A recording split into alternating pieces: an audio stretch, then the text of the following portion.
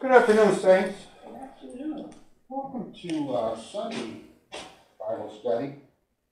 What we do here, we teach about things that you ought to do according to the Word of God.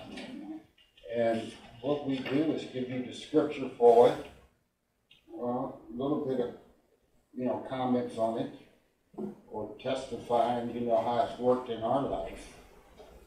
And what we do is set it before you so that you can make a choice. Because the ultimate thing that you have to do in your life is make a choice whether you're going to be on God's side or not. That's what you have to make a choice of. And what we do, we set before you a lot of scriptures. Now, what I've been teaching on is the modern church is subject to Christ and nobody else.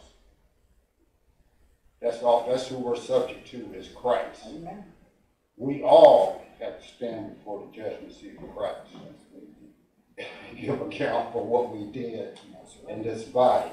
So if you're in the church, you're subject to Christ. Now, if you're not in the church, we always give you the opportunity to, to come into church, to be born again, or, if you don't want to become a follower of us, you can be born again and go out there and find your own Bible teaching church. Because there's a lot of churches out there teaching the same thing that we're teaching. We're just one part of the body of Christ. And the body of Christ has many parts. And they're all here on this earth to edify you and build you up in your faith. Because, see, it takes faith in His Word to believe what He's saying is true. You have to have faith in God. And you have to believe that Jesus, the Son of God, who is the Christ, is the only way to get to God the Father. There's no other way. And so many people are confused about this. They think that there's all kinds of ways to get to God, but truthfully, there's only one way to get to God, and that's through Jesus Christ. Let us pray. Father, we thank you for this opportunity. We thank you for all your goodness. We thank you for your Son, Jesus, who has died for our sins and was buried and rose the third day. We thank you for the gift of your Holy Spirit that you have given us. We pray that you will lead us and guide us by your Holy Spirit on what we're supposed to do here today and say. In Jesus Christ's name, amen. The scripture we're starting at today is 2 Corinthians 11th chapter. And we're going to be going back into that 11th chapter again. But I want to start at 2 Corinthians 11:3. Which says, "But I fear, lest somehow, as the serpent deceived Eve by his craftiness, so your minds may be corrupted from the simplicity that is in Christ." This is what the devil does. He makes you think what God said, just like he had told Eve that God say this, and that he wants you, he says the same thing to you today, that God say this. We all have our holy scriptures. I mean, there's different translations. I use the New King James, but there are other translations out there which are good. But all the translations are not the Word of God. Some translations are paraphrases. What do you mean? Paraphrases is when somebody writes down something, what they think what God is saying. I don't need that. Tell me what God is saying, because I have the Holy Spirit inside of me to interpret that, what God is saying, right?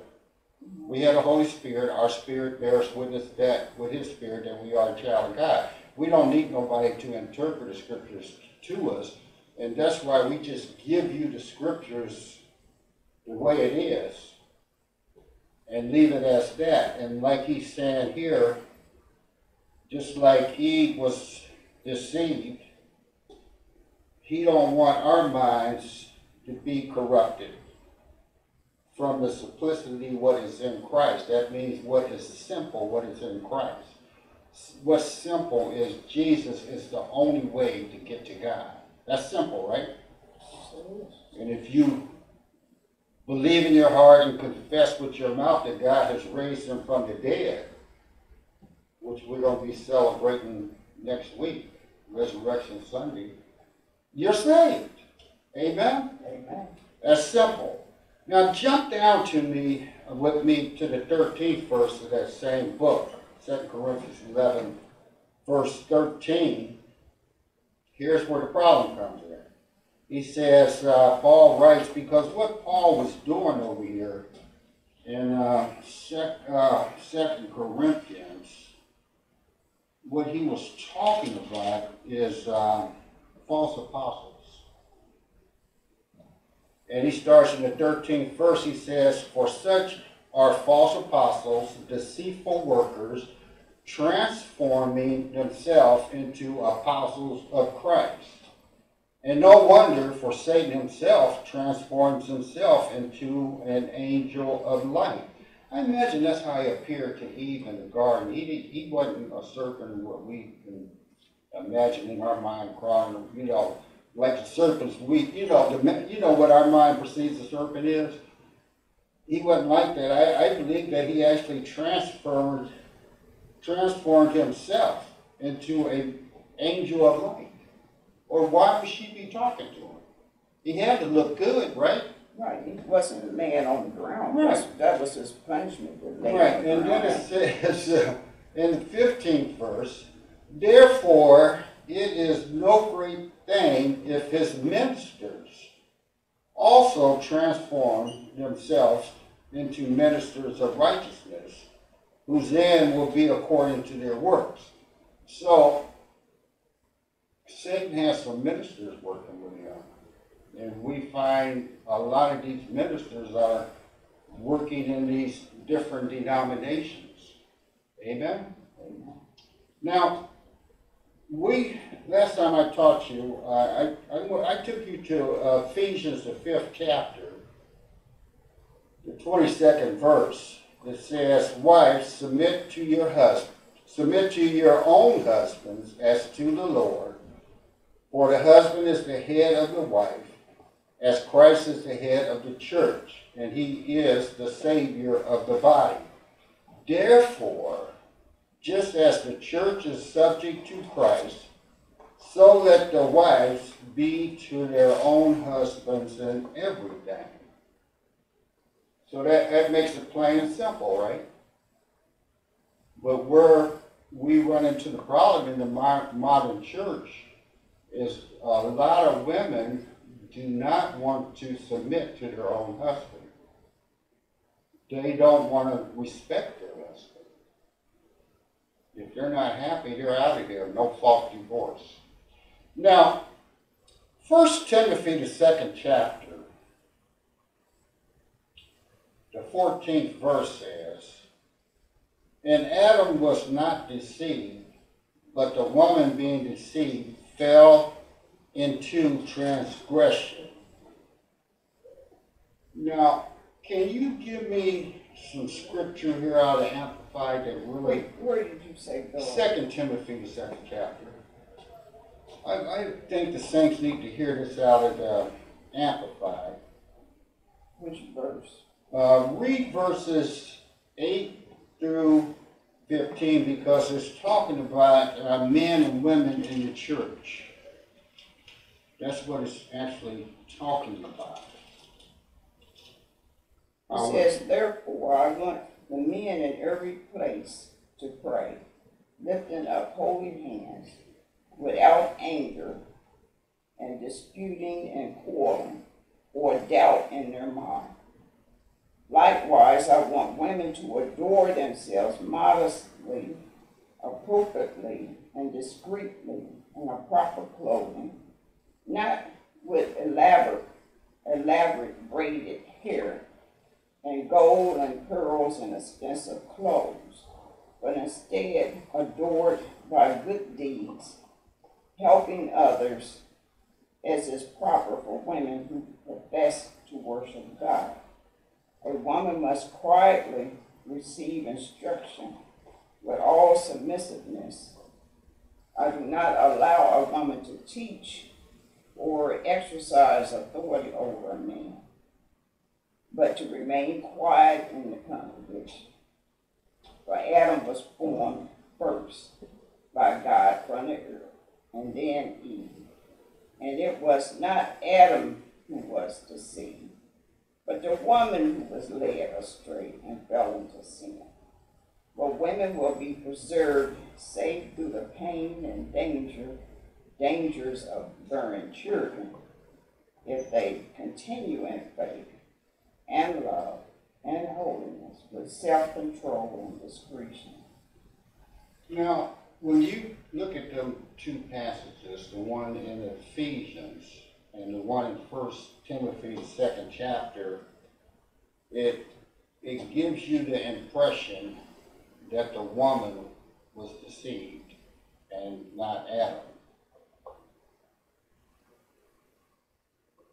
But I know that Adam had just as much to do with this as Eve did, because God told Adam what to tell Eve, right? Right. So where does the problem come in with the modern church, with the man being in his place and the woman being in her place, and the woman nesting the home, raising the children? That's what the woman's job is to raise the children, to teach them the Word of God and to bring them up in the fear of the God. Now, where the problem is in the modern church is we have false apostles. What do you mean? Go with me to 1 Peter, the 5th chapter. Because it breaks it down in a way that you can comprehend it, and plus you can go back and you can read it yourself and you can research it, you can cross-reference it, and do whatever you need to do with it. Because there's software out there on the internet that you can cross-reference any scripture and do all kinds of things with it to get the explanation for what you're looking for. Now, what we have done a lot of times, we have started to believe something that we heard, and then we look into scriptures to try to make the scriptures say what we believe. But the correct way for this to happen is that you believe what God is saying in His scriptures, and then you change your life. Right? You change your life. You repent when you hear something in the scriptures that you may have been believing that you thought was right. You change your way of living and start living the way the Bible says. That's the way you start believing what the Bible is saying. All them thoughts and imaginations you had in your hand, you cast them out. Amen? And you start saying, I'm going to believe what the Word of God says. What you do, you put the Word of God first in your life. Now, 1 Peter, the 5th chapter, it says, the elders who are among you, I exhort, I am a fellow elders and a witness of the suffering of Christ, and also a partaker of the glory that will be revealed. So Peter is speaking as an elder. If you do any church history, if you study the history of the church, a lot of theologians and scholars believe that Peter was the first pope of the church. Now it says in the second verse, shepherd the flock of God which is among you, serving as overseers, not by compulsion, but willing. That means, that word compulsion means that you have made it up in your heart. You have purposed in your heart that you're going to be a shepherd. Amen? That God has called you to do. And you're going to be serving as an overseer, willingly. And it says, not for dishonest gain, but eagerly. That's where our elders go off at. Dishonest gain. What is dishonest gain? For the money. They are saying things they ought to not be saying or teaching or preaching because of the money. Amen? And it says here, nor as being lords over those entrusted to you, but being examples to the flock. We run into this in church. There's a hierarchy. That whoever's the pastor or whatever he's calling himself, a bishop or whatever, we're supposed to bow down to him. But here's where a lot of our elders and stuff go off at, and shepherds or whatever you're calling yourself is, that you are a man, just like me. I'm an elder. Amen? Amen. And I know no other man is no different from me. We both, are similar. We both have similar characteristics as a man. Amen? Amen. But what makes some elders different than others, one elder is going to tell you the truth about the Word of God. Amen. These scriptures that I read to you, those are some hard scriptures to read to your congregation. To let your congregation know that this is what the order of God says. Amen? Amen. And what Peter's saying down here, that you're not supposed to be lords over those entrusted to you. You're not supposed to lord over your people. You're supposed to be an example. Amen? Amen. And we find this way too much. Supposed to be That people get so lifted up that they forget that they're just a man. Amen? Amen. But the way I look at it, any pastor, bishop, or whoever he's calling himself, a pope or whatever, you're a man just like me. I think the pope just came out of hospital. They're supposed to be serving the will of God, not for what they want. Right, now let's read this fourth verse. It says, and when the chief shepherd appears, you will receive a crown of glory that does not fade away.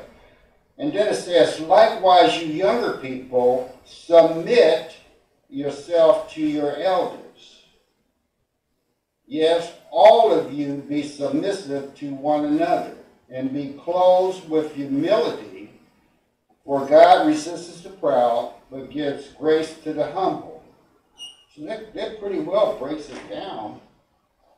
If you got pride in your life, if you're over a denomination and you're so puffed up and prideful that nobody can tell you anything, because all of us don't know everything. We only know in part.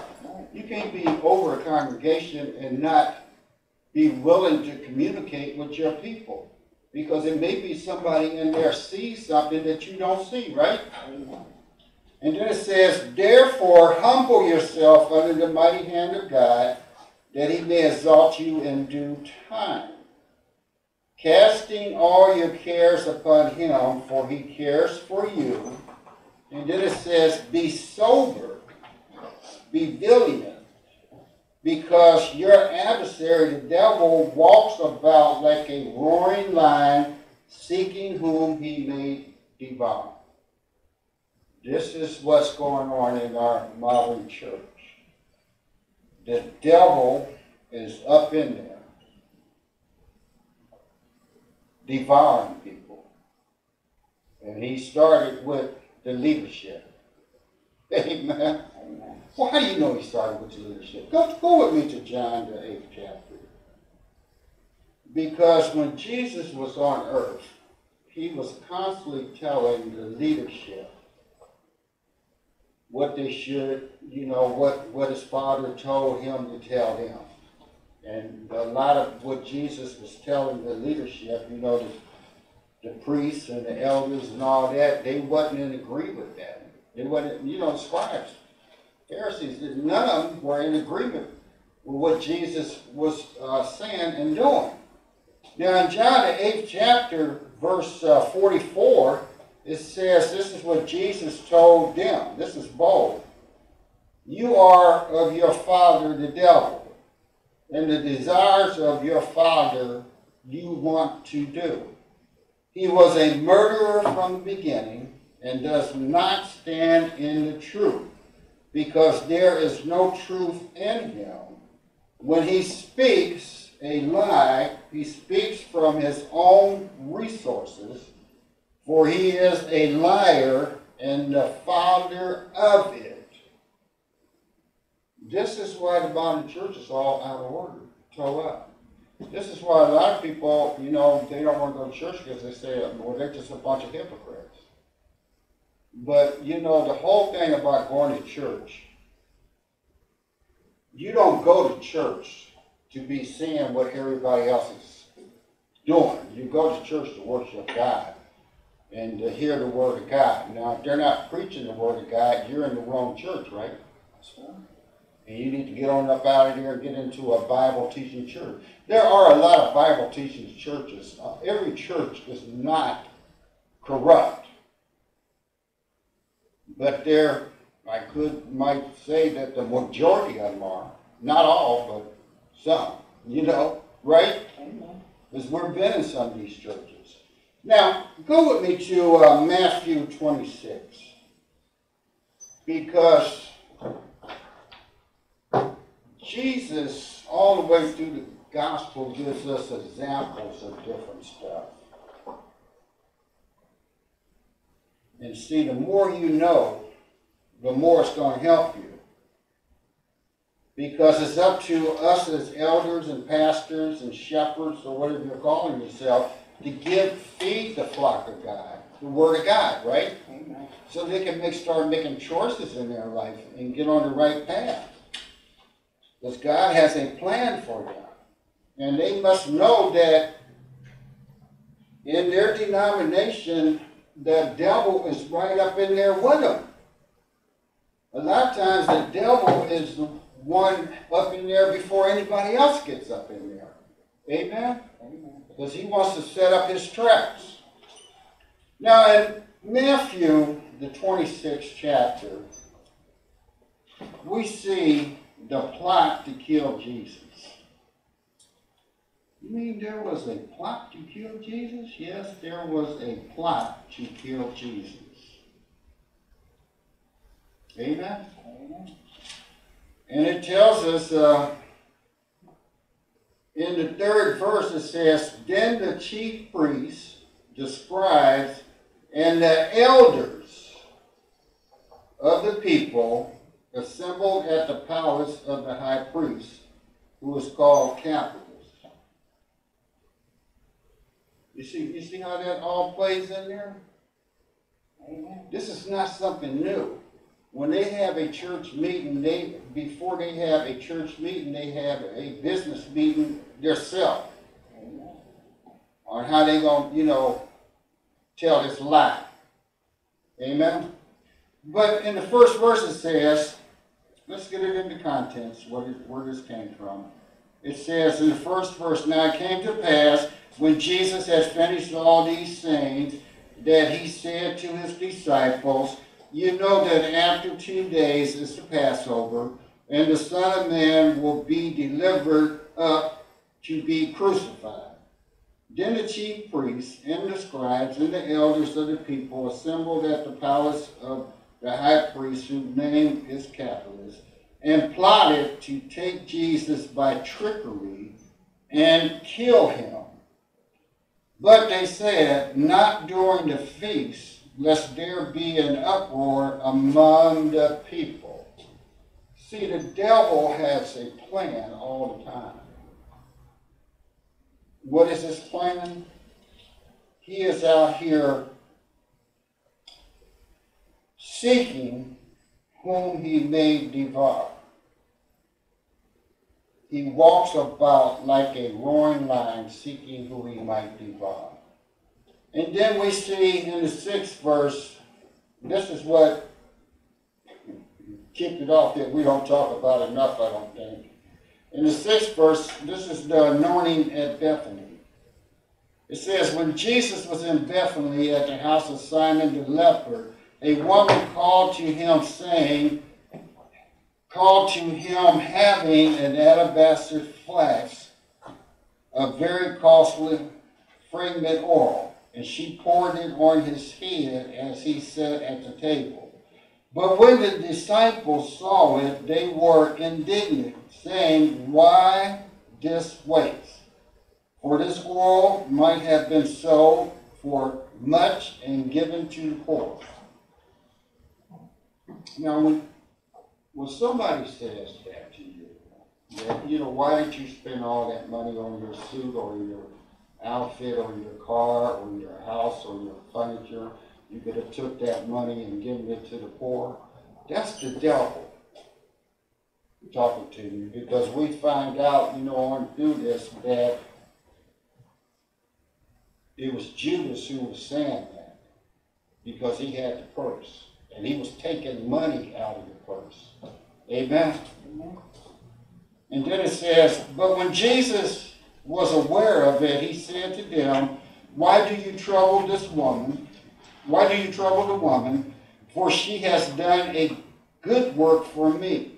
For you have the poor with you always, but me you do not have always.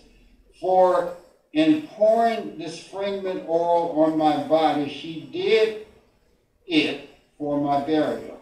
But surely I say to you, wherever this gospel is preached in the whole world, what this woman has done will also be told as in memorial. We don't talk about that when we're preaching the gospel. Amen? This should be talked about. Her act of love and devotion. Now, here's where the money meets the road. I mean, the rubber hits the road. Where I said the money hits the road. Well, it's all about money too. You're going to see what I'm talking about. This is when Judas agrees to betray Jesus. In verse 14, it says, then one of the 12, called Judas Iscariot, went to the chief priests and said, what are you willing to give me if I deliver him to you? And they counted out to him 30 pieces of silver. So, from that time, he saw opportunity to betray him. This is where all this corruption comes in the church. It's all about money. A big part of the modern church is about money. Well, why do you say that? Because church has always been a business. I remember this one pastor told me that the church for the black man is the biggest business that he probably will ever have. Amen? They don't look at the church as, teaching you what's right and what's wrong and leading you to Jesus Christ and, giving you things that can build you up and edify you and, telling you how you ought to be walking in love and not have all this bitterness and jealousy and hate and anger and unforgiveness in your life, which all them things can make you sick because your body is not set up for any kind of stress to be on it. What we're set up, we're a three-part person. We are spirit. We are a spirit. You are a spirit. We possess a soul and we live in this body. And anytime you're running around here with unforgiveness and bitterness and hate and jealousy and envy and all that in your life, and you haven't repented, what you have done is put stress on the spiritual part of your body. You're quenching the Holy Spirit. You're quenching your spirit. And what's happening to your body is suffering from it. And it's the love of God and the love for one another and forgiveness for one another is what keeps you healthy, well, and prosperous. Amen. Your life comes from the Spirit. Amen. The love of God. Now, continuing on here, if you jump down to the 25th verse of that chapter, it says, Then Judas, who was betraying him, answered and said, Rabbi, is it I? He said to him, You have said it. Well, let's go back on up here to the 17th verse. Because, see, we like to give you a verse, because this is all about the leadership in the church.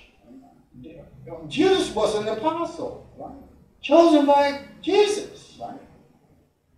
He had power to cast out devils. He went and preached the gospel. He was one of them 12 that he sent out. Amen? It says in the 17th verse, Now on the first day of the feast of the unleavened bread, the disciples came to Jesus, saying to him, Where do you want us to prepare for you to eat the Passover? And he said, Go into the city, a certain man, and say to him, The teacher says, My time is at hand. I will keep the Passover at your house with my disciples. So the disciples came. So the disciples did as Jesus had directed them, and they prepared the Passover.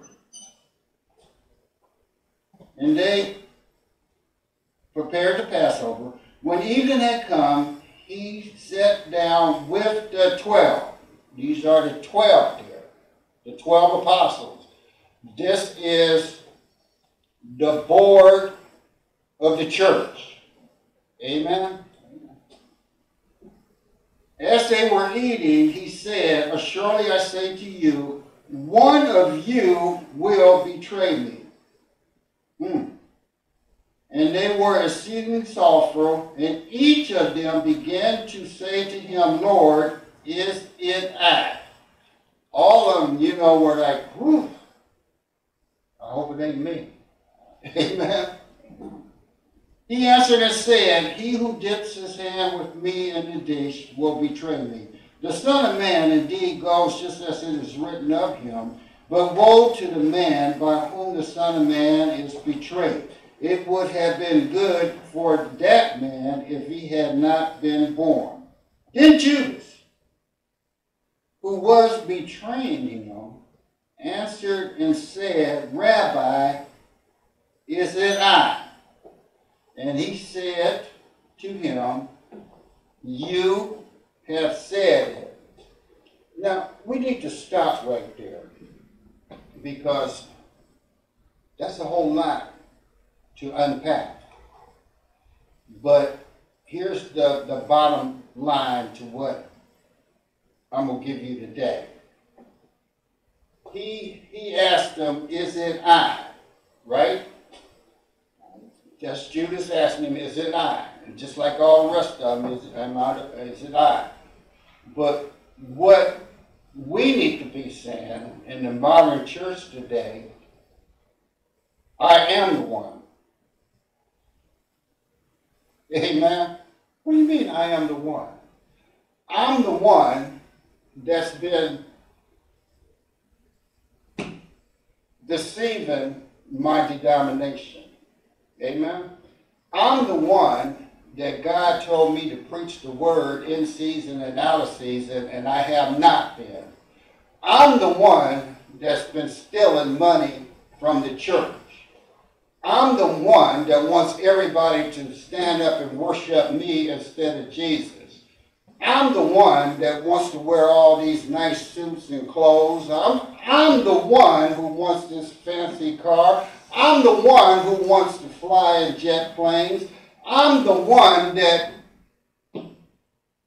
has betrayed my Lord. See, it ain't always the woman's fault. It's the man's fault. Because we are the one that God put right behind Christ. Right, man? Right? Amen. Christ is the head of man. That's right. And we're supposed to be walking as we ought to walk. That's right. And what man has done is he's out of order. Yeah. And bless some of these women's hearts. They're trying to, talk to these different men and tell them that you shouldn't be doing that, you shouldn't be doing that. And then what he does, he throws that verse on them in, First Timothy, the 2nd chapter, that you need to be quiet. You shouldn't be, you shouldn't be talking. But let me tell you something. As soon as man gets in order, the women will be in order too. Well, why are you saying that? Because I'm saying it as a man. I know until in my own house, until I got my act in order, my house was out of order. I know that the different denominations I was in, until I got my act in order, I was the one out of order. I was the one thinking that I should be teaching and preaching. I was the one that thought that I should be saying different things that I ought not to be saying. Amen? See, you have to take accountability for yourself, because you have to realize we as men, we know in part. We don't know everything. We just know in part. And see, this is where pastors and shepherds or bishops or whoever you want to call them fall short by saying that they know everything when they know they don't know everything. And then if any man approaches them and with some kind of something that they see in the Word of God that you may be slipping on, then that's when your pride and arrogance comes into play, that you don't want to listen to them. You tell them, look, if you don't like it up in here, you can just get out. See, it's easy for a pastor or somebody to talk to a man like that in church, because they can probably get away with it. But if you try to talk to a man like that on the street, you won't get away with it. Because that's disrespect. I'm a man just like you. You're supposed to respect me as a man just like I'm respecting you as a man. You're not supposed to be telling me if I don't like it, you can just get out, and that you got the wrong demeanor. You got the wrong spirit. Right. No, it's you that's full of the devil. Right. It's you that got the wrong spirit. It's you that got the wrong demeanor. You know, this is, I believe as Judas had said, I'm the one, Lord, who betrayed you. That he probably would have got forgiven, and the whole New Testament would have been rewritten a whole different way. Because Peter denied him 3 times. Even though he said he wouldn't. That's all in this chapter. He denied him 3 times. And the Lord forgave him. But one thing the Lord said, the Son of Man indeed goes just as it is written of him, but woe to that man by whom the Son of Man is betrayed. Amen. It would have been good for that man if he had not been born. Amen. Don't keep betraying the Lord, because it won't end up nice. If somebody's coming to you, another man, and he's trying to tell you that what you're doing is out of order, you need to start listening. Yeah, listen. And stop, getting all. See what it is, a lot of men in church are not men. Because real men will listen to men. Amen. Real men, what they do, they surround themselves with real men of their kind. Right. And they have a network of real men that they work with and get things accomplished. If you're out there by yourself and you believe that you're doing right, and somebody comes to you and tells you that you're doing wrong, and you're telling them that if you don't like it, you can just get out of here, you're the one out of order. Amen? So it's up to the shepherds to get in order. Jump with me to 1 Corinthians 11th chapter again. Because see, I can say this as a man because I've been through this with these pastors and bishops or whatever you want to call them. You know, I mean, when you tell them, you know, it was one time, you know, I was in a business meeting and the deacons and the pastors were there and they were out of order and they said, well, what you going to do? You going to beat me up? I said, what I can do, I can take y'all on one at a time. I can do that. If you, you know, want to come over here and get some of me, you know what I mean? And that shut them up. Because, you know, don't nobody like to be disrespected, especially a man. Now, 1 Corinthians 11, chapter 27, verse says, therefore, whenever you eat this bread or drink this cup of the Lord in an unworthy manner, will be guilty of the body and the blood of the Lord. But let a man examine himself, and so let him eat of this bread and drink of this cup. Amen? So let's go, where did that come from? Why did Paul say that?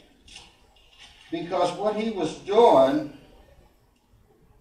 here in the 11th chapter of 1 Corinthians, he was teaching on the institution of the Lord's Supper. He said in the 23rd verse, for I received from the Lord that which I also delivered to you, that the Lord Jesus on the same night in which he was betrayed, took bread, and when he had given thanks, he broke it and said, take, eat, this is my body, which is broken for you. Do this in remembrance of me.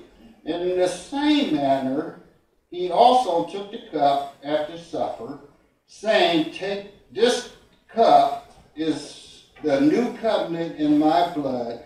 Do this as often as you drink it in remembrance of me. For as often as you eat this bread and drink this cup, you do proclaim the Lord's death till he comes. Therefore, whosoever eats this bread and drinks this cup of the Lord in an unworthy manner is guilty of the body and the blood of the Lord. But let a man examine himself, and so let him eat of this bread and drink of this cup. For he who eats and drinks in an unworthy manner eats and drinks judgment to himself, not discerning the Lord's body. For this reason, many are weak and sick among you, and many sleep. Didn't I tell you sin will get you in trouble? You'll be sick. What he's talking about sleep here, he's talking about death. For if we would judge ourselves, we will not be judged. That's what this whole message is about. For the elders and the shepherds and the pastors to start judging themselves so they don't be judged. Stop judging everybody else. And stop telling people things that tickle their ears because of the money. Tell them the truth. That if they do certain things, they can't inherit the kingdom of God or of Christ. They won't be going to heaven because it's sin. They need to know the consequences. They need to know this, that they can't keep doing certain things, and especially if they're walking around in unforgiveness against their mate or their kids or whoever they got this unforgiveness against, that's putting them, that's almost signing their death certificate. But I'm here to tell you that God is merciful, God is love, God is good, and that's why you need to know that you need to forgive people. Amen. Just as Christ has forgiven you.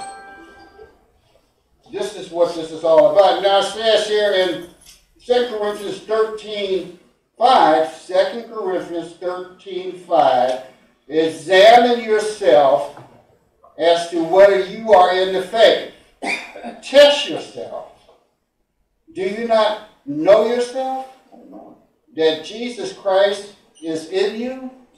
Unless indeed you are disqualified. Counterfeit. Now, Galatians, the 6th chapter, tells us something. And we really need to get a handle on this in these different denominations. It says, Galatians 6, verse 1, brother, if a man is overtaken in a trespass, you who are spiritual, restore such a one in the spirit of gentleness, considering yourself, lest you also be tempted. Bear one another's burdens, and so fulfill the law of Christ. For if anyone thinks himself to be something, when he is nothing, he deceives himself. This is where in the modern church, where the leadership has gone astray. Because they think that they are really something. Right, and they're not. And they're nothing. There's some Well, how do you know I'm deceived, Brother Gar? Because if you wasn't deceived, you would know that you're not deceived. When you're deceived, you don't know you're deceived. And when somebody's trying to tell you that you need to straighten up and get right, you know, get on board. I mean, get on God's program and get off of your program or whoever's program you're on. Get back on God's program and plan to preach the word in season and out of season. That's your job. That's what He's told you to do. That's right. And it says here in the 4th verse, but let each one examine his own work. That's right. And then he will have rejoicing in himself alone and not in another. That's right. For each one shall bear his own load. That means each one of us are going to be standing before the judgment seat of Christ, the tribunal of Christ. And we're going to be judged for everything that we have done in this body. Y'all have a good holiday coming up, Easter.